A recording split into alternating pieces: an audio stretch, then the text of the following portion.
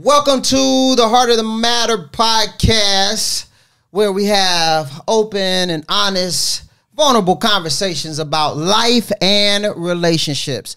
We always say, if you got clothes on, drop them off at the door because we getting butt naked out here today. Now, we don't so much care about your successes, which that's nice and everything, but we care more about your vulnerability, about your challenges and your failures, because that's where the magic happens. I'm your boy, Christopher Doc Reed, relationship and life coach, here with the partner in crime, Pookie. What's up, bro? Hey, man, what's happening? How you feeling, man? I feel real good, man. Real good. All right. So, I'm so excited about this guy. All right. Yeah. Okay, let me tell you why. When you think of his name, words like crooner, soulful, balladeer, legendary come to mind. Now, let me tell you, in the 80s, early 90s, he hit us right between the eyes.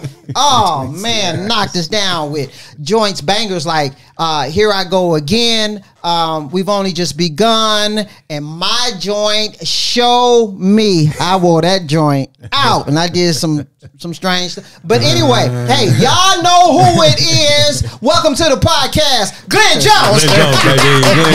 Glenn Jones. What's up, man? Wow, man, the energy that you got. Yeah, it's all natural, plus a couple other things. How you feeling, man? I'm good, man. I feel blessed, you know. Hey, well, let me tell you something. You are a blessing, bro. And I'm like, no cap. Like, first of all, when you came on the scene, there was no auto-tunes. Oh, no. So when you sang and you got in the booth and you hit them power notes, that was real. We didn't say, hey, man, don't worry about how it sounds because we're going to patch it up on the back end. No, it was the real thing. No fixing it in the mix. No fixing it. Not at all. And when you go live, you're going to sound exactly the same as you did on wax. I certainly try. Oh, he does a great job. Now, good job at trying to be humble, man. But we know the truth. We know the truth. He does a great job. Man, there's many people that we had a blessing to play behind. Yeah. We don't ever have to worry about Glenn, because some people make you nervous, don't they? Oh, you got to cover up with some stuff. Yeah. We ain't gonna say no names. Some people entertainers. Yeah. And then some people sing.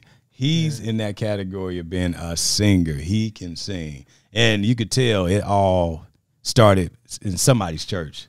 You can tell where that voice come from. It's strong. It's strong. It's real strong. Conviction. Yeah, no. Hey, I'm sure he hit the gospel circuit the way y'all did growing up. I know, but his is a little more highlighted. Yeah. Mighty Clouds of Joy. Yeah, all those guys, Mighty Clouds, Shirley Caesar, the Dixie Hummingbirds, you name them. You know, I grew up with those guys because I was singing gospel with a group. I was born and raised in Jacksonville, Florida. Okay. And there was a group from there who used to tour as an opening act for all of those people. And we toured from Florida to California. You know, by the time I was 12, 13 years old, I was doing gigs out in California and everywhere else, you know. So I had a good beginning. Mm-hmm. And the dope part about that is you paid your dues. Yeah. You know, you unlike today, I ain't hating, I ain't throwing no shade. I'm just saying it's different. Now all you have to do is just get on TikTok and sing, but if they put you in front of an audience, right, you can't do that part. But when you was out there and you were singing, especially with the conviction that you had, you know, for your faith, that's a whole nother training ground, man.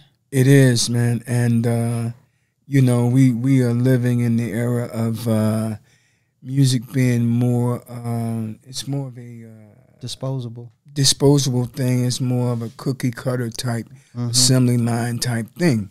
You know, a lot of the originality is not there anymore. You know, so I learned from the real school, from true school, like Aretha Franklin and all those people. You know, that's why I've been able to, I think, you know, stay, you know, relevant.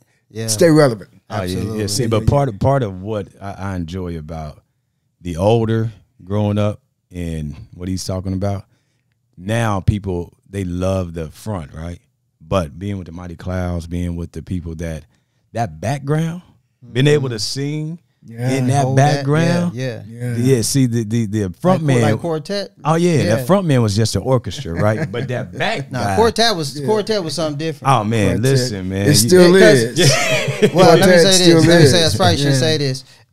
If you wasn't saved, it was really something different, because after the thing, they got the same attention and groupies just like, well, you know that. You know, preachers have a hard time. Right. Yeah. No exactly. Temptations and same attention. Yeah, exactly. Yeah, for real.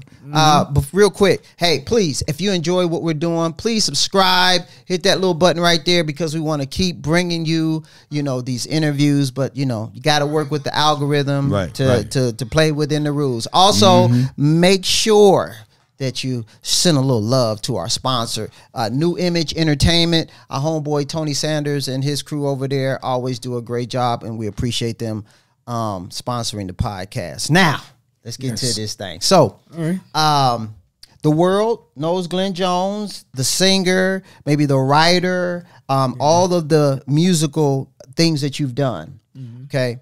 Now, in terms of the man, the son, the brother, a husband, whatever, we want to talk about that side. So the way we like to get it started is, when you were growing up, what would you say that your parents taught you about relationships when you were growing up? My parents taught me to always be loyal, How did they teach you to be loyal? By example. Okay. I came from a family of 9. I'm the last of 9, and just coming up in a good home. My father was there. My mother, they worked together to build a home, and I had all these older brothers and sisters, and just seeing them committed to doing the right thing, taking care of their families, being responsible. Okay. Always being truthful and honest about things. And sometimes that kind of stuff sounds corny, but I'm gonna tell you right about now, in these times we living in, I miss that so much, man. You definitely missing. You can't trust people sometimes. You can't depend on their word. And for me, my biggest thing, even when it comes down to my music thing, my career, is that I always tell people I'm a man of my word, and I am. And that's what that's what I appreciate. When you meet different brothers and stuff who represent that, man. Right. Yeah, you can't be out there trying to get each other, and it gets messy, man. But I believe that you should be a man of your word. I think you need to be truthful. I think you need to say what you mean and mean what you say. Now, did your father or mother, was this actually taught to y'all as kids, that say what you mean and mean what you say, or was it modeled, or both? It was both. Okay. Now, so when you were singing at 12, on the road singing gospel songs, now were your parents pastors, preachers? I come from a very heavily religious family. I mean, my mother was a missionary. Okay. And my father was a deacon. I went to Seventh-day Adventist church, Pentecostal. Okay. Seven-day Adventist. Oh, you got church, okay. church, Check 2 boxes. church. Yeah. You know what I'm saying? Okay. Yeah. And I'm grateful for that. I think because it influenced me and made me the man that I am today. Okay. Okay. Now, we always talk about, because his parents are PKs, pastors. Pastors, and so he was talking about how they modeled a lot. Yeah. But didn't necessarily teach him how. He just saw the end result of their magic. Right. But he didn't necessarily get the nuts and the bolts of how they got there. So he always felt kind of, you can tell your own story. Yeah, just kind of slighted on the model. They had the model, right, in which the Christianity, they preached the marriage. Yeah. But the relationship part, right? Okay. How did that relationship part come about, and how you're supposed to maintain it, right? Because as my dad, he modeled whatever Pop said went. Oh, yeah, no You know what I mean? Very easy. Same in your house? You know what I mean? Come on, man. No, you couldn't talk back. No, sir. So asking questions about how right. was like almost you might have to ask how this went. Yeah. You just went along with what they modeled. And right. then, so to say how this marriage worked, like nah, we just looked at how it worked. And they made it look easy. Yeah, they made it look very easy, right? We was in church. I know I will promise and challenge anybody to this day. We was in church more than anybody I know. Tell him how many days. How long? Every day. So my dad was a pastor, and at one point he said, "Hey, the Lord told him to be in church 7 days a week for 7 years," and we was in church every day, every day for 7 years straight. Wow. So, and then we had a singing group, and we started traveling all over and being on Bobby Jones and a lot of stuff. So we was Thursday, maybe be in Toledo, Friday in Detroit, Saturday someplace else, 3 times on Sundays. Yeah. So just a lot, right? But even as we were young kids traveling, my mom, as a mom, never once told her husband, "We ain't about to do that no more." Right. She was never about to challenge that. Right. So in my mind, challenging your husband is like, that ain't supposed to happen. Yeah. You know what I mean? Because it's like whatever happened with them, they modeled. He definitely got challenged though when he got married. My mom didn't argue my dad in front of us. It was never a challenge. You know what I mean? I never seen my mom walk up to my dad and challenge him to say, "You bet not." And it was never that type of talk. So to see and try to, how did that happen? How did those things start happening? Because it was modeled, but not necessarily like, as a man, this is what's supposed to happen. As a woman, this is what you're supposed to do. That wasn't talked about. Well, there was a lot of that, man. I mean, there were many things that, as a kid growing up, that we didn't know that we had to learn through experience. I mean, parents back then, they didn't have, sex talks or anything. Right. They didn't talk about any of that. I think that there were times when my mother might have, I want to say challenged, but she had a very diplomatic way of doing it. And I think that those nights when you go to bed, I think they had their little talks in the middle of the night. Right. When nobody could hear it. And my mother was very convincing with my father, because my father was a good man, but he was quiet. Okay. But when he spoke up, he meant what he said. Yeah. And in my efforts in trying to go on the road and sing sometimes, my father didn't understand what my future could be like my mother did. So there were times when he was saying, "No, he ain't going no more. He can't go. He can't go." My mother would say, "Glenn, go upstairs and pack your bag. I'm going to take care of this." Right. And she would go in the back in the room and close that door, and I hear her say, "Now, Luther," my father's name was Luther. And she took care of that. Okay. That's all I can say, Right, and but see that, man, just even then, and I mean this in a positive way, how she knew how to handle your dad. It wasn't all in front. Well, I said he going. No. And I don't, it wasn't none of it. It was like, okay, Glenn. She knew how to finesse it. She would never do that. And she knew that eventually he would appreciate what she was saying. Right. And he would change his point of view. Right. Yep. It was just a different time. That ain't taught anymore, man. Or modeled. I don't know if it was taught, but for that way of doing, because I'm sure your mom and dad had some conversations while y'all was, definitely say, like, she prided because your mom herself. ain't no pushover. Nah, mom ain't no. And I tease my mom because my dad is passed away, but I tease my mom. The older I got, I understood. My mom is the one was sicking my dad on us. You know what I mean? So she got there's 6 of us, and there's 4 boys. So she like, all right, what till your daddy get home? You know what I mean? No questions asked. He WWE off the top rope, just jumping on everybody. Like, your mama said, this is what's happening. So it wasn't no questions. Right. But that's what the respect that they had for one another. Yeah. She's like, he ain't about to lie on y'all. So this is what it is. But even, the rest of the world, we were living by different rules, even when you in school and learning about, politics and civic stuff. And, politicians were different. It was about having honor, telling the truth, But now all of that's gone, man. It's like out the window. Yeah, it's crazy. So I feel bad for a lot of the young people. And I'm like, those people in those positions that's, you know, causing all of this stir of lies and, you know, misinformation. What is it that they want their kids to know? Or what kind of kids they want to have? Or they want I don't think they think about it. Or, you know what I mean? Like, it's about what I want. And it's like the collateral damage.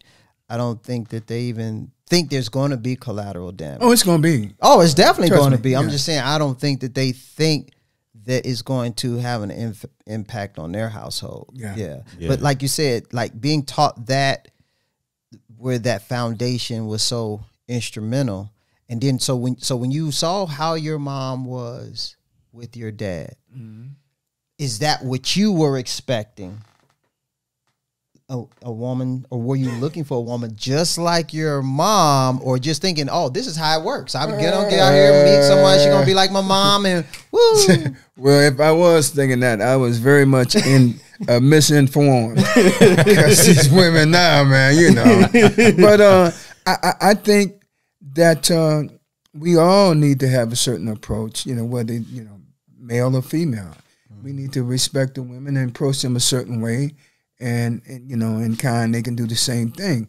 But sometimes people seem to be so emphatic about having their own way, you know, and, you know, not wanting to give in and not compromise or whatever.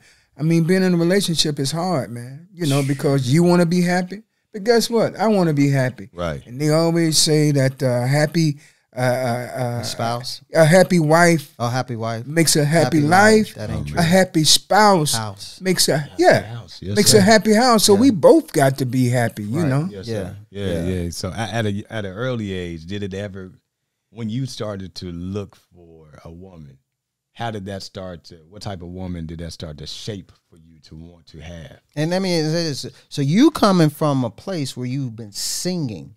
Yeah. There's a lot of attention. There's a lot of women, girls / women that's already coming. So based on what he's saying, as you're saying, what do I want?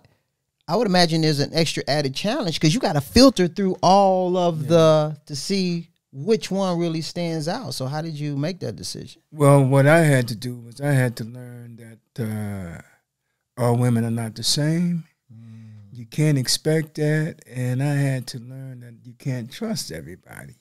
You know what I'm saying? Because if you see a woman or a female, you know, that carries herself in a certain way, has got a certain character, you can't think that it's always going to be that way. Right. You know, because there's good and bad in everything. And good men, good women. You know, bad women, bad men. So you too trusting in the beginning? Yeah, I think I was. I think I was, you know, because I had to have to believe in what somebody said to me. You know, until you show me different. Now, we'll start off with 100. Okay, I'm going to give 100 out the gate, but then it's up to you to show me or prove whether you deserve that 100 or not. And I learned as I went along the way, and I was always, man, I was always a romantic, you know, always like girls, man. It's my girlfriend, man. You know, Me too. I was in that. You know what I'm saying? Yeah. Now, are you saying that you always wanted that one? I always wanted a girlfriend. Yeah. I mean, for however long it lasted, you know, I don't know the length of the relationship, but I always wanted a girlfriend. I wanted to kick it with one girl, somebody that I really liked. Whether I liked her personality, or I liked her looks, or I just, you know, maybe we might have had a similar background or something. But I always wanted my girl.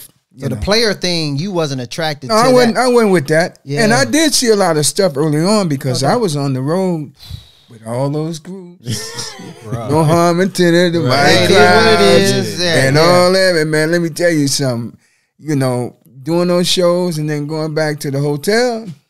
What was that like? They was all over the hotel, man. They was like, you know, it might have been the mother and the daughter. I don't know. Right. I know. So, now that's a whole nother podcast. Hey, man, I ain't gonna tell you the things I seen. Nah, that's off camera. You know what I'm saying? But you know, we gonna have a whole mad with me, man. Now, and this was on the gospel circuit. Yes, sir. Yeah. So this was the gospel circuit. Yeah. Definitely. Yeah, that flash boy, I tell you, it's something else. Yeah. So seeing all that, being exposed to all that at a young age, there was still something in you that said, I don't want that, man. Yeah. Why do you think? Because it would have been easy for you just to blame it on youth and immaturity to say, I'm about to wild out. Yeah. Why do you think it was my mother? Because she was the overseer. You know, because when I did get a little girlfriend or something, and you know they start calling you. Right. I say, hey, Glenn, who is that? And such and such. Yeah, yeah. She always kind of monitored my dealings with girls. I guess maybe listening to me talk on the phone or whatever. Yeah. And maybe my little girlfriend coming by the house or something. Mm-hmm. But keep that door open. Yeah, that right there. But she was always trying to tell me how a man should treat a woman, how he should respect a woman. You know, it was 9 of us, 7 boys and 2 girls. I had 2 sisters, 2 were the oldest. Okay. Yeah, and she was always conscious of that, you know, how a man should treat a woman. And I guess she was trying to, my mother really raised me. You know what I'm saying? I was going to ask you, are you a mama's boy? Like, I am. Is that your heart? Yeah. I mean, that's because my mother, man, from day one, she would be up at night sewing my singing outfits. If I wanted a pink suit, she was gonna get on it and make my little uniforms and make my clothes and stuff, man. Yeah. Taking me to different places to sing, taking me to the church convention every year in Philadelphia to sing. She constantly poured into me. You know, all my dad wanted to know was if I was going to be able to take care of myself, make a living. Exactly. Make a man out of it. Yeah. I was the youngest one, you know, and I was different from all my other brothers. They all, you know, were like more manual labor type guys, you know, knew how to, you know, fix a car, do this, do that. I ain't know none of that. You were an artist. Yeah, I was singing. I was writing and singing, man. It's a whole nother lane. Whole nother thing. And he didn't really understand it like that. Yeah. But all he knew is that's my baby boy and I'm going to take care of him, you know. And he was there like I came home from school. I was in junior high school and I came home and my mother said, go in the room. When I went in the room, I had a brand new white Fender Telecaster and a white custom amp. Wow. You understand? I was about 14 years old, man, and that was major for a guy who was a truck driver, a manual laborer, to spend that kind of money, hoping that what he's giving you, you would take it and make it into something. Show love. He was trying to set me up. Right. And it was great, man.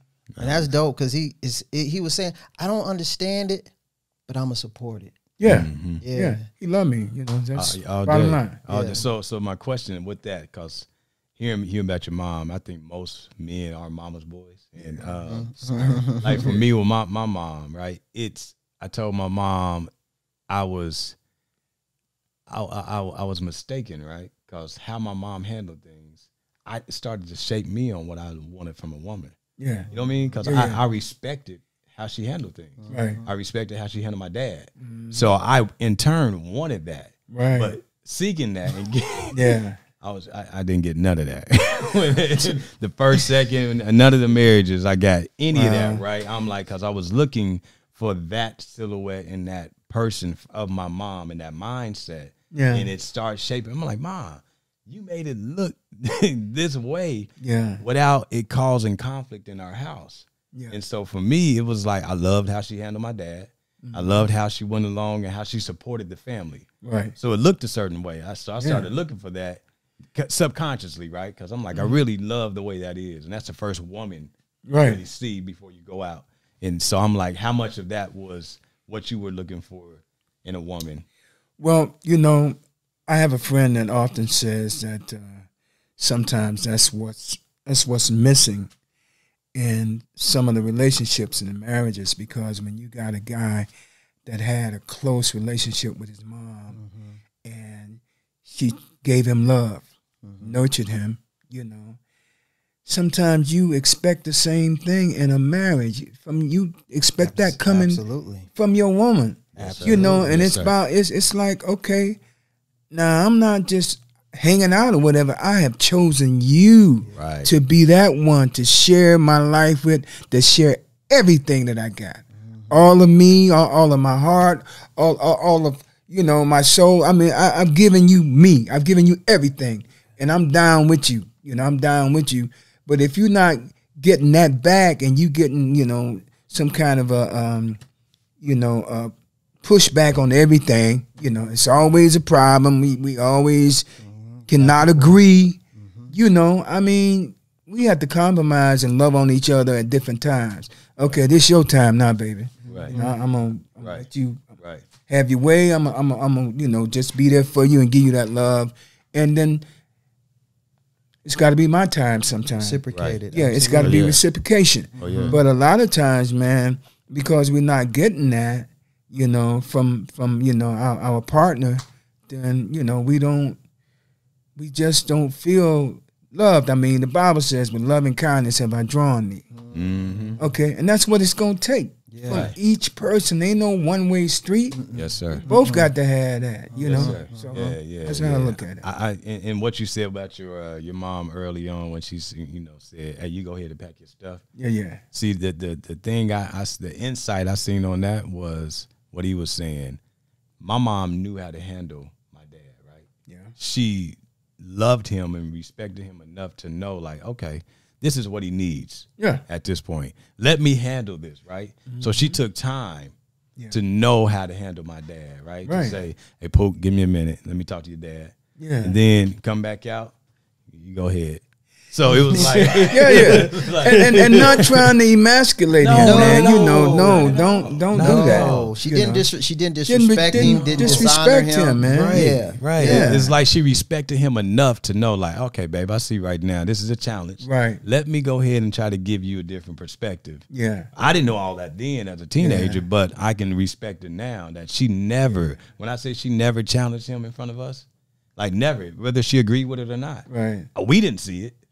Well, women know how we can be sometimes. Absolutely, yeah. We got that other thing in us, man. It makes us be contrary and don't want to, you know, go along with the program sometimes. But if you got a good enough relationship, you can, she can make you see, you know, just through conversation. Yeah. Give you another perspective, make you think about, you know, what it is that she's trying to get you to open up to.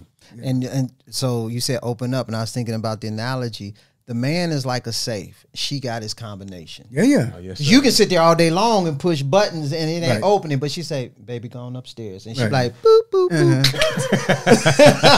He opened up like a cheap safe. Yeah, man. Yeah. And my dad, you know, he was a strong guy, man. They had to be though. My dad was a man, you know, that had 9 kids in the South. Oh no. Doing manual labor. I mean, in Florida. And Florida can be a rough place. The heat, but just the whole mentality, you know, the racial mentality back then, man. It was hard to be a black man raising kids back then. Oh, yeah. Because everybody was trying to disrespect you. Absolutely. Yes, sir. You know, yes, sir. So, I give them props for that, man. Oh, yeah. Yeah, definitely. So knowing that you were that hopeless romantic, and you get into your first relationship, how did that go? Like, you do the flowers and the candy and all the stuff, and it was received with open arms, and we live happily ever after. Well, I guess after a certain point, you know, I had to get to the point where I could afford flowers and candy. You know? Oh, I was a little hustler, man. I would sell bottles and I'd do whatever. And, and actually, I started working early on. I started working when I was 14 years old. Okay. By the time I was 17, I was working 40 hours a week working for a company called Gator Freight. I was driving tow motors and all that. It sounded like your dad was in the work ethic. Oh, yeah. So y'all was going to work. Yeah, we were going to work. All my brothers, they were longshoremen. You know, they all worked. You know? So I saw that example very early on that as a man, you know, you don't work, you don't eat. You don't eat. You know, so I always did that. Wasn't about a woman taking care of you. No, not at all. That wasn't even the conversation. No, So by the time you saved a couple quarters, collected some bottles, then you bought her some what? I bought some candy. Okay. Yeah, because I guess my candy buying started because it was Valentine's and all that. So I started showing my affection in that way, buying flowers. But when I truly stepped up was when I met the woman that I married, my wife. She is a gospel singer. She was singing gospel then because her uncle was a legendary quartet singer. His name was Reverend Julius Cheeks. Okay. He used to sing with the Nightingales. Okay. So I met her, an incredible singer, and she was working on a project on an album, and she invited me to come up to New Jersey where she was working on the project, and I came up, and I wanted to really impress her, so I had a little money. I went downtown and I bought her this 2-piece purple outfit. Purple suit.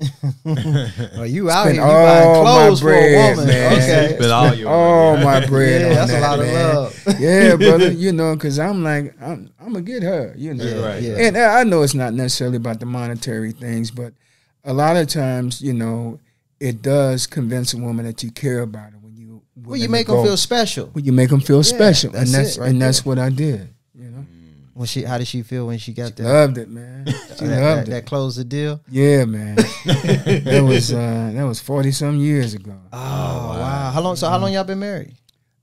We've been together for 44 years, but we've been married for 32 years. Okay. Wow. Yeah. Did you say you were prepared for marriage? No. I was too young. How old were you?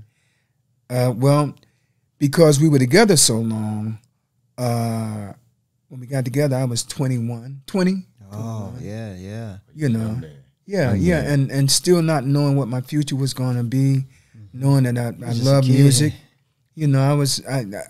Music was my love, my first love. Mm-hmm. And you have to experience what the music is going to bring, what kind of life, what kind of career, and then you're traveling and like you saying, all of the women and the honeys, it's like, there's a plethora of women out there, and it's like, man, Just maybe waiting. you, and maybe then you sing the way you sing, brother. Hey, man, with them hits. Nah, I mean, let's just be 100. You sing the way you sing. It brings. I'm just gonna say it brings out certain things, makes people feel a certain way. We'll just put it that way. And somebody said that one of my wife's girlfriends said, "You don't understand what you do to women when you sing." I don't know how you don't. Really? Okay. After all these years, I mean, listen, man. All that laundry on the stage, man, bro. it get up there somehow, Jack. Yeah. So when you say you weren't ready, what were some of the biggest obstacles, or just like, oh wow, this is not what I thought it was going to be?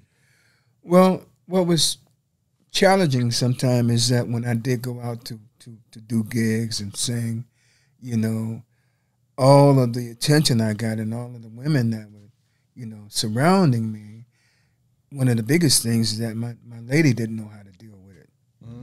So now ain't no book for that. Ain't no no guidebook for that. Doc. And No, I mean, haven't you dealt with that? I mean, because he plays and stuff. I It's know.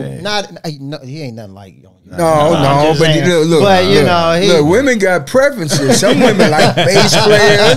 Some women like drummers. Wait a minute! Don't tell his story. Players, His drummers. documentary on his way out. Yeah, they got preferences, man. They do. And she didn't know how to deal with it, man, and that was new for me. And the thing is that some women can just be rude. Oh yeah. I mean, they can know you got a woman with you. Oh yeah. Don't care. They know that's your lady, and they still just pour it on, man, just right in front of her. Now you going back where you live at, and I got to go home with my people, and you done started some mess in my house. But in their mind, listening to your music over and over and over, they didn't fell in love with you, bro. Straight up. In their mind, you mine. Yeah, I get that. You know what I'm saying? So when they meet you, you don't know her from Adam. She feel like she been knowing you for as long as she been listening to your music. I get that, man. You know what I mean? I get that. And, I've known situations where women would follow me from place to place to place. That's scary. You know, yeah. I mean, just Like show stalkerish. I ain't saying they buzz. just show up out of the blue, man. This one chick, when I was in Kansas City, I did a festival in Kansas City, and I had to leave that same day because I had to fly to Chicago to do a show. And we went back to the hotel, a manager and I, and the record promotion rep. And when I got ready to leave, this chick was across the hallway in the exit door, peeping over at my room, man. You know, and I did meet her early in the day, and she had, you know, all this long, crinkly hair and all these long nails, and she was just creepy, man. And she would write things and send it to my manager's office in New York, but she would, you know, write stuff on all these strange pieces of paper. You know, and she might write, you know, a couple of paragraphs on a daggone paper bag, a torn paper bag. I mean, it was crazy. Wow. You know, I didn't want to man. touch it, man. I was like, really. you know, so.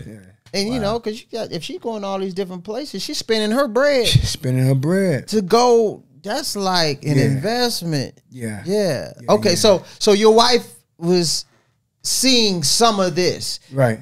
Women being disrespectful, maybe know she white, maybe don't know, don't care. Yeah. So how did your wife react to that? Well, the thing about my wife is she's from Southeast D.C. And they have a certain way of dealing with it. I was about to say, Ain't that right, Mike? You Mike, you know what I'm talking about. Is that right, Mike? Mike. Yeah. So she gonna step to the moment, man. You know, and She thankfully, said, I'm not the one, the two, or the three. Yeah. You know, just, you know, I'm grateful that it didn't, you know, set it off like it could have. But, you know, people are just, they're going to do what they want to do, man. And they disrespectful. That's why you got to have security people. Yeah. People to handle that kind of thing. So when you get, like you said, you causing a problem in my house. So what was that conversation like when you got home? It was like, you got them all over you, don't you? What you want me to do? Now, when I go out there and sing and get that bag, you like me bring that bag home, right? So you have to come to the realization that it's just show business. Right. I don't know where she went, but you and I just got in my car and came to our house where you have the keys to the front door. Right. And you got the checkbook. Right. You got all of that. Yeah. I'm just trying to do my job, and I'm trying. Yeah. I mean, if you don't have people that are interested in you, you don't have a career. You don't have a career. You don't have no heat on this you. kind of longevity. Yeah. So, you know, So as y'all were working through that, because it'd be one thing if you was out here like with your last button unbuckled, your big medallion, you know, out here licking your tongue, you know what I'm saying? Yeah, and humping the stage. Right. Sexual chocolate, you know, and enticing it, you know, outside of what you do on the stage. Yeah. But you like, hey, I do the gig, I'm back at the hotel, I'm whatever. So, like, you know, I'm just doing my job. I'm a very low-key guy, man. I can already tell that. I'm not the kind of guy that, you know, gonna run and push up on a whole bunch of women. I don't do that. Yeah.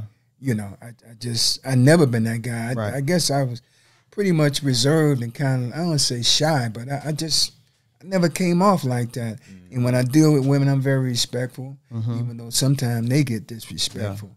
You know, I've been on stage, man, and you know, I feel like I've been molested or something. They grabbing on you. If you get to the front of that stage, they just pull on anything. Everything is game. I mean, all in that area. Yeah. Oh, I mean, grabbing your rump, whatever. They grab whatever they want to touch, man. Right. And I said, now, suppose I did that to y'all. And you'd be dead wrong. You know what I'm saying? So it's a suit. You got a suit on you. Yeah. They do what they do, man. Yeah. You know? Wow. So I know you said in that area you wasn't prepared. What other areas would you say that it was a challenge for you early on? Marriage-wise? I think it was a challenge with me being able to make the decisions that I wanted to make. Because a lot of times, you know, the spouse does get involved. Of course. And your decisions, and they got their opinions and everything. And that's cool, you know, because, you know, to get another perspective is fine. But then there are times when they feel so strongly about their perspective and they're trying to influence you. And plus, they sometimes don't appreciate when you have other people in your circles that seem like that other person has more influence on you than they do. Like a manager. Oh, yeah. Okay. I had a female manager for years. Okay. My manager was an entertainment attorney from New York. And she had a lot of influence on me because when I met her, I was living in Jacksonville, Florida. And she got to know me through my wife because my wife is a singer. And she came to one of our gospel shows. And when she met me, she was like, yeah, you know, I think I want to get involved in your management. So at that time, she flew down to Jacksonville, Florida. I was about 20. And she met my family. She came down to meet my mother and my father. And, you know, everything was cool. So I ended up moving to New York shortly after that. So she felt like it was her charge to look over me, to make sure she advised me, because I'm coming from, you know, Jacksonville to New York, you know, skyscrapers and everything, you know, that kind of thing. Yeah, but she was a mother hen, man, and she looked over me. But I think sometimes my spouse felt like she had more influence over me than she did. But I'm looking at it from a business perspective. Standpoint, yeah. This woman is an entertainment attorney. You know, she's been doing this thing for a long time. She knows a lot of people. So I'm trying to get my thing popping. Right, absolutely. So, you know, right now what she has to say means a little more to me. You know, I'm listening to what you say. Okay, I got you. But, you know, and then sometimes, you know, a person can even get envious of that. Oh, yeah. You know. Yeah, I mean, even though it's business, but it is another woman. It's another woman in the picture. You know, no women like to be numero uno. Oh, absolutely. They want to be number one. Yeah, for sure. You know, so yeah, they don't want another woman to feel special. Yeah, not in their slot. Right. Now, y'all. So you grew up Jacksonville. She's DC. Right. So grew up totally different, you know, places. But did y'all grow up totally different in terms of how she was raised in her house and how they did things versus in your house? Because that can create a lot of you know, conflict in terms of how you're raised. Well, she had a similar background because, like I said, she was an incredible singer. Music was important to her family. But the thing is that pretty much everybody in her family was musical. When there was nobody in my family that was like that. And so when I met her, that was a big part of the connection was the music thing. You know, and because her family was in the music like that, she had a different perspective of music and artists and singers and quartet singers. You know what I'm saying? She grew up seeing all it, knowing, you know, the ins and outs of all of that. You know, so it was like, look, you can't fool me. I know what's going on. I know what's happening, you know. So, and she did. Yeah, she did, man. So I had to always kind of, you know, try to make her feel comfortable with the fact that, look, that's them. That ain't got nothing to do with me. You know, and, you know, sometimes it was rough. And, you know, I tell people all the time, man, relationships are hard. There's ups and downs and everything. And it all depends on what you want. If you want to try to work it out, if you want to, you know, commit and just, I mean, you got to be open. I keep saying that, you know, just being open to things. And, you know, not being the kind of person that don't let your girlfriends get in your ear. You know how them singers be, and, you know, women can tear some other stuff up. Absolutely. In your house. Absolutely. You know? Okay, so you got to know me for me. And, but, you know, it worked out. Were there times other voices were influencing the situation and that was causing some drama in your household? I think so. And a lot of times I really thought that it was because of jealousy, of envy from her friends, her girlfriends. They don't have what she has? They don't have what she have. Not only meaning me, but they don't have the gift and the talent that she got. Because like I said, she's an incredible singer, man. I mean, you know, she did records and she was on RCA and she worked on, did sessions with Luther Vandross and George Benson and Stephanie Mills. And, you know, she was incredible. Yeah. You know? Songwriter. And they were envious of that, man. I mean, I know that, you know, so. But those people are all peeled off. Yeah, good. Yeah.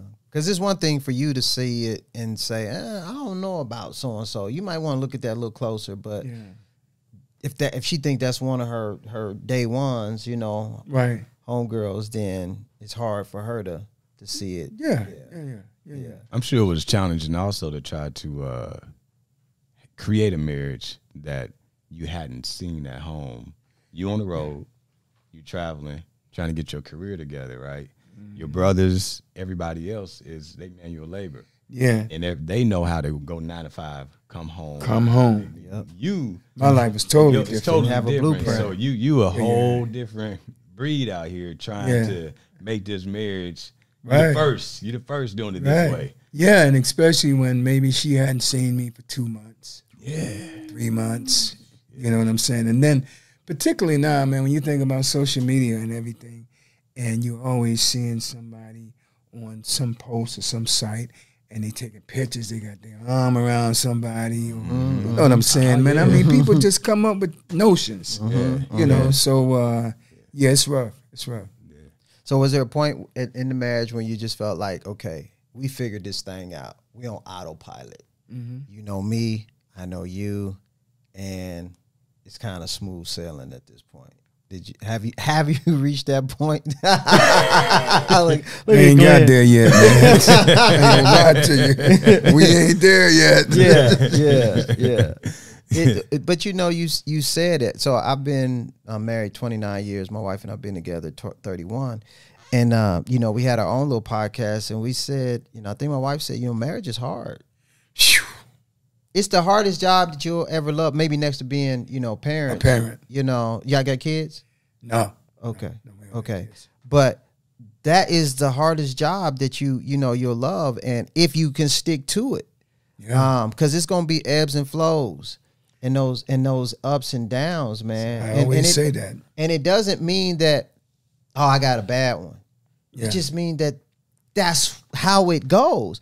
And then when you talk about going through different stages and phases, like he and I joke all the time about peri.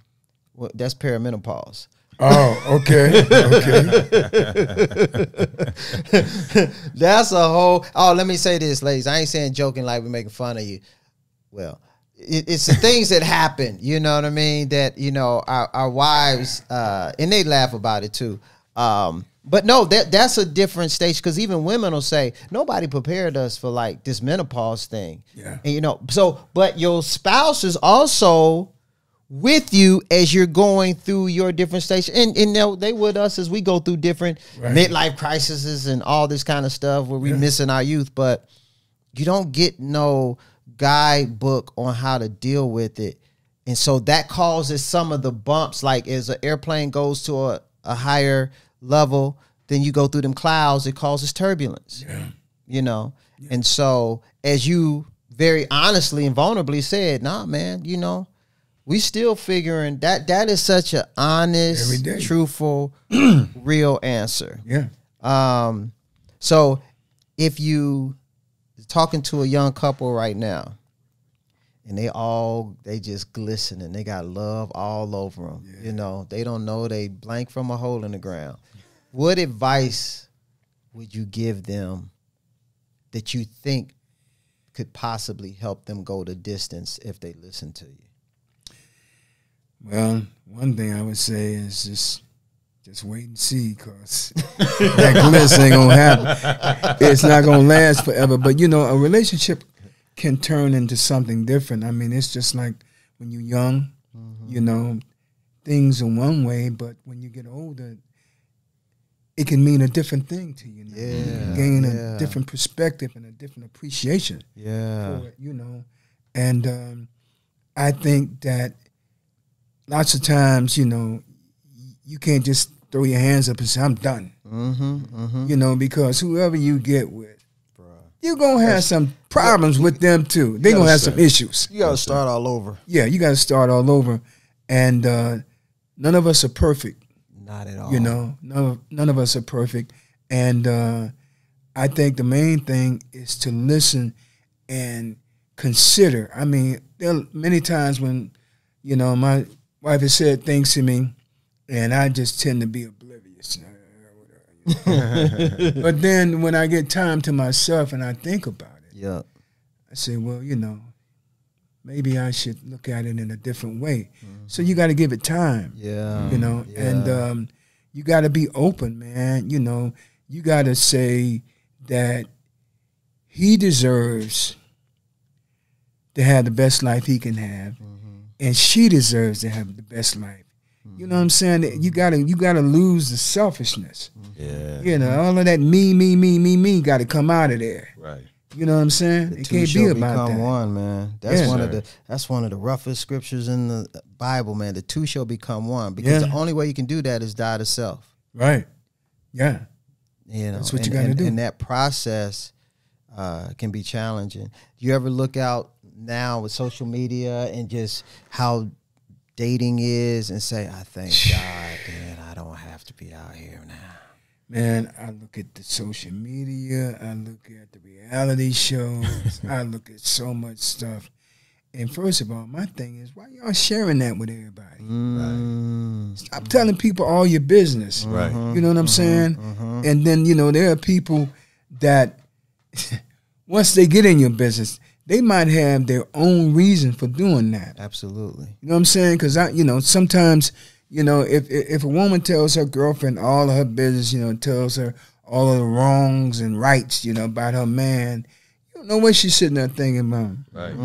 Okay, you living good, nice house, nice cars, this, that, taking trips, traveling all the time. You know, if you ain't happy with it, you know, then they will take it. And they will do that, man. I've seen it too many times. So you can't be telling people your business all the time, man. Right. How do you go the distance in a marriage when you're in the entertainment industry? Those two things seem like they're in direct opposition to each other. Like he said, you're the only one in your family. Like, how did you figure that out? Like, these are the rules that I'm going to use so that, you know, it doesn't, you know, negatively impact my relationship. Right. Well, you got to really always give the respect to your significant other, you know, and when you can, take them with you. They need to be with you, you know, because when they're not with you on a regular basis, they open up opportunities for other people and other things to happen. Oh, yeah. You know, it's not about, you know, just, okay, well, that's what he do, so he going to go on the road for 3 weeks and whatever, and, you know, but, you know, he know he's supposed to be true. He's supposed to be faithful. No, it don't work like that, because we human, we men, you know, and there are opportunities for stuff to creep in. And you gotta watch over your thing, man. Because you know what? There are women out there that would say, she let you come out here by yourself? All the time. If that was me. There you go. That was me. I wouldn't let you. Yeah, man. I'd never let you know. If I had somebody like you, yeah, you know. How old are you, Glenn? Man. Because no, you look great, bro. Like, I know you don't have to say if you don't want to, but let me tell y'all see him, this brother look like he be in the gym, like he be in the boxing ring, like, you know, like I said, 80s, 90s, he's been doing it long, brother, listen. Well, you know what? You know. Because you know some people that started when you started, they don't look like you. No, well, I'm grateful, man. I mean, that's all I can say is that I'm still, you know, here and able to do what I do. I'm 65. Oh, bro, I should be so fortunate. Yeah, I'm 65. They always teach us in the music business, never tell people how old you are. Well, you just broke But hey, there it is. But no, that's a badge of honor right there. Yeah. No, seriously, because when you came in, I was like, okay, no, he ain't Glenn. Mike. Yeah, They don't look like it. Yeah, man. I just They look great, man. let me tell you, man. I'm thinking, okay, maybe the bodyguard came in and, you know, Glenn's still in the car, y'all? We're Glenn. I used to, you know, in younger days, you know, when you're doing music and you're touring and all the excitement, you know, you hang out, you know, you party a little bit. Yeah. My life is completely different, man. I do my gigs. I go back to my hotel. I give me a little something to eat, and I go to bed. Yeah. You know what I'm saying? No. I try to take care of myself because vocally, I don't want that to be impaired either. Exactly. You know what I'm saying? Right, Yeah, right. Yeah. Hey, And I don't think people understand what it takes maintenance-wise for you to be in good voice. yeah. And not be tired. Considering how grueling, traveling sucks, man.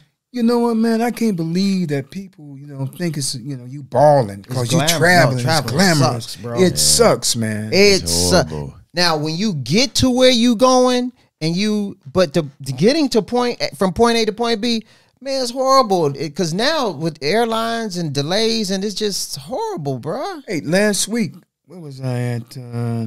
I was trying to get back home. I'm from Cleveland. With the whole computer glitch I thing? was in the airport for 12 hours, man. It's horrible. You know what I'm saying? Yeah, it's nothing sexy about No, none of ain't that. nothing sexy about it. And the sacrifice, like you said, people see it from the outside, looks glamorous. And yeah, there's definitely glamorous elements to it. But when you've been doing it as long as you've been doing it, this is just my job. I love my job, but I don't go 8 to 5 and clock up. I get on the airplane, I go to the stage, I go to in hotels, man, It sucks. it sucks. Nah. And you spend a lot of time, unless you have somebody with you, you spend a lot of time by yourself. Yeah, a lot of time by yourself. That's another thing people don't understand. Yeah, you feel very isolated. in your Why room, they go back in your dressing room. you know what I think you know. about? Well, if somebody goes to a concert, it's two totally different experiences. In fact, When you're in the audience, this is one chance or opportunity out of maybe a few months where you having a good time and you dancing and you all that. Right. The person that's entertaining you is having a total different experience. I haven't slept in 7 days. Yeah. I still got to be upbeat. I still got to make sure y'all have a good time. And nobody cares necessarily how I feel because the show must go on and you bought your ticket. Man, and look, you know, packing, unpacking, packing, unpacking, packing, unpacking, packing. Dude, I'm so tired of that. You know, I got to get to the hotel. I got to iron my clothes. I got to steam out my stuff. I mean, it's a lot that goes into that, man. People only see that 45 minutes. That's all they see. But the preparation for that 45 minutes, it is you can't get it back. See, they don't understand. Like, I take my fiance with me now, but the excitement people see for that 45 minutes, they don't understand the load in and then sound check and then making sure that this is together and make sure the lights and then making sure you walk up. It's a lot of preparation that goes into that little 45 minutes. And for him to be doing it as long as he's doing it, every hotel ain't comfortable. No, it's not. Every travel time ain't comfortable because, you can have a touch of OCD Every or sound something. system ain't the same sound system. No, it's not. And then the protection that he's been able to have for his vocals. Yeah. People don't understand that. Like, People if you get up around. and all these cell phones they got out, let them be hitting wrong notes the whole time. Because he didn't That's take going It's- viral. It's going viral. It's going viral. So you got to be aware of that, and then they don't understand that your day starts really early. I might be up at 4:30 in the morning because You I gotta got catch an early I got a flight. 6 o'clock flight. Yep. You know, so that means I have to pack and get prepared. And there have been many times, man, when I would wake up in a room and didn't know where I was at. I can believe that. You know, I had to really think about it. Yeah, you know? yeah, Oh yeah, yeah. like- I'm, you know. Yeah. Yeah. No, I can see that. So I just want to tell you, man, how much I appreciate that sacrifice because, like you said, that 45 minutes, you're creating magic on stage for them. You're creating moments for them. And they're gonna go home and get in bed and whatnot, but you still gotta go to the hotel and jump on a plane. So appreciate that sacrifice, man. I get rewarded for that. Yeah. You know, just like last night in Cincy, you know, the love, man, the appreciation, doesn't instant get old. gratification. Yeah. That's my get high right there. Oh, Yeah. You know what I'm saying? Yeah. You know, when it's going right and it's That's going dope. good, That's dope. Yeah. and people loving that, That's dope. Yeah. I go to my hotel feeling great, man. I just go to sleep and sleep like a baby, man. Yeah, it's That's dope. to piggyback off of that. I was saying with him, as much as the preparation is, the audience, him singing, and then the music marrying each other. Man, it's a great feeling because you know it's a different feeling when they don't marry each other. Yeah. No, yeah. When I'm wrong or somebody wrong, and you know, because one thing about it, you're backing someone that he been singing these songs for years. Yeah, I think I know him by now. Yeah, a little bit, just a little So bit. he know what's good and what's not. So it just ain't learning the song, but you got to have the ability to make that thing feel good. Yeah. And then when he's feeling good, it's feeling good. Then the Band feeling good, the show elevates to another level, it man. feels great. It's Man. magical. Yeah. Then it makes it easy. It ain't work then. Yeah. Right, But when right. you got 7 more songs to go and this person ain't feel man. right, it's like, I'm looking over to the side, looking at the Glad when side, like, that's hello. over, man. Yeah. Oh my God. Like, let's skip this one, get to the Yeah. next one, man.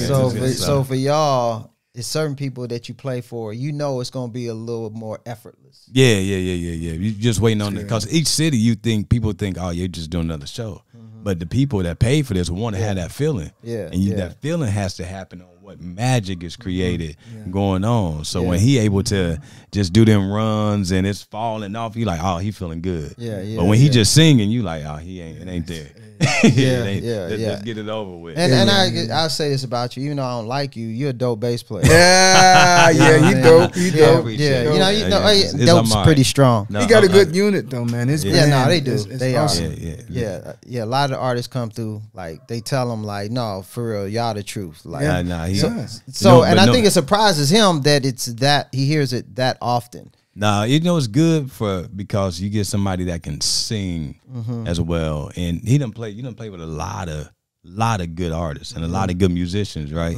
And he can play himself. He can play guitar. Okay, But he's aware of what feels good and what's going on. So when you got that going on, it's like, okay, cool. So it's respect on both ends to know, like, nah, this is going to elevate and keep happening. So I mean, I love it, and I love every time we play with him because he It's always nice. It's never like he ain't missing. He ain't Always missing. nice. So you gotta do it again this evening. Oh yeah. Yeah, I got to do it again this evening, man. Yeah. Okay. So y'all I love playing in Dayton though, because I always get a lot of love when I play here. really, They really appreciate the music, you know. really. Yep. I wonder what makes a difference in little old Dayton. I wonder if it's just they don't get a lot of people who come through, or they just love the music. You know? I think they know what they like. Yeah, they know what they like. They know good music. They know good music. That's one thing Yeah. about it. Like playing Because you would think New York and other places like that, it would be, Yeah. you know, but But I mean, New York is bombarded with so much of everything. Yeah, okay, everything, got you. That makes everything. But sense. when you think about the history of music in this area, in Oh, yeah, of Ohio, course. period, Oh, all yeah. the great musicians and singers and artists sure. that have come from here, then you know that they know what good music is. It is, man. And one thing going back to growing up in church and then the quartet circuits that we would go on in Dayton, if you can't sing, they gon' let you know you can't sing. It's like a baby Apollo theater. Oh man, type they gon' action. they sitting there looking at you. Oh, it just ain't. And no that's love. the You got to worst. bring it. You got to bring it, man. You got That's to bring the it. worst feeling. You can jump on pews, you can walk pews. They just looking at you. Not like, okay. impressed. Not at all. You know Like what I mean? sexual chocolate. Oh yeah, Yeah. because they done seen a lot. They done seen Yeah. a lot. Crickets. You know? Yeah. Crickets, baby. Yeah, It ain't nothing. I know Yeah. Glenn ain't heard crickets Yeah, in man. years. I He try probably Glenn not ain't to. never heard no crickets. Hey, Let's look, be- I'm going to work on them and work on them until I get something. Glenn ain't never heard no Yeah. crickets. Hey man, I just want to say that we appreciate you coming by. You know, just because this guy, which I don't even know why people like him, asked that you graciously came by. Well, I've never met Pookie. I don't know him by that name. I know him by You are Charles. Charles, yeah, But yeah. recently, I've been talking to people like I was talking to Big Rob the other day. He said, "Oh, Pookie, yeah, I know Pookie." Yeah. Like, who Who is who? Right. It's just like, who is that? Hey, we want to say shout out to Carmar Transportation. For sure. Transportation to the stars. They always get everybody here safe. We hear that they keep the air condition kind of high, but we just want to make sure you're comfortable. Yeah, you know what I'm saying? Look, I told him, man, turn that joint down, man. Carl just wants to make sure everybody's comfortable, so we appreciate him. But we're gonna get out of here, man. I know you got to get prepared for your show tonight. Yes, sir. And thank you so much. It's Brother, been thank you. Yes, sir. Appreciate you, a man. privilege. So hey, y'all take care. Thanks for listening. Like I said, subscribe. Y'all be safe. Peace. Peace.